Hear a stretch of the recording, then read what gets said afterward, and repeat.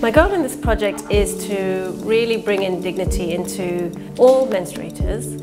More so, bringing in awareness about single-use products, the plastic pollution it's causing, and more importantly, for every woman or every menstruator, every girl, to be able to carry on their day-to-day lives, whether it's been going to school or going to work, without having to really worry about where their sanitary wear will come from.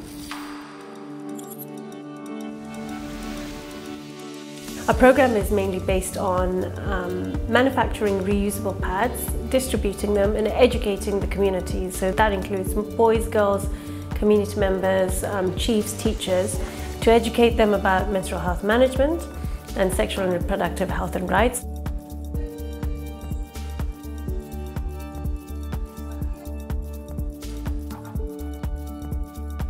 I would love for funders to understand the problem and see that we have a bloody good, fantastic solution.